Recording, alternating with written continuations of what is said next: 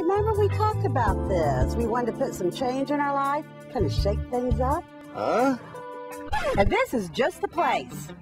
At Sell It Again Sam, you'll find anything and everything for your home. For that one-of-a-kind accent piece or a total home makeover, you're sure to find it, and at a price you won't believe. Browse a truly unique inventory that's always changing at Sell It Again Sam, where it's a new experience every time. You're right, a change is good. I told you. Hi, I'm George Bremer with the Herald Bulletin, and this Colts update is brought to you by Gaddis Chrysler Dodge Jeep Ram in Muncie. At Gaddis, you won't hear about the extra cost, add-ons, and other fine print. At Gaddis Chrysler Dodge Jeep Ram, we don't do it that way.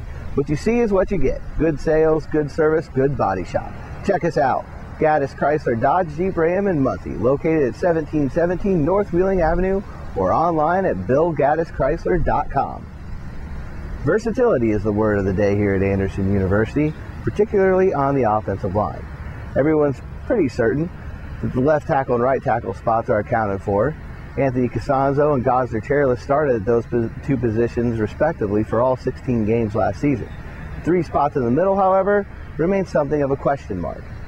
Khalid Holmes seems to be the front runner at center, while the left guard spot likely will end up with Donald Thomas, and the right guard will have Hugh Thornton. But Indianapolis is taking no chances. There's been a number of players mixed in, including Lance Lewis and Jack Mewhort, to find out who can play where, what might happen if some unexpected emergency arises, as it has the past 2 seasons.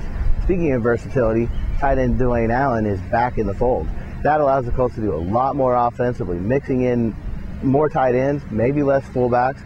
One thing that Pep Hamilton said is they're not going to focus on being score for first offense, a power running offense. This is a playmaker driven offense. They're looking for mismatches that they can exploit. Check out heraldbulletin.com throughout the day for further updates.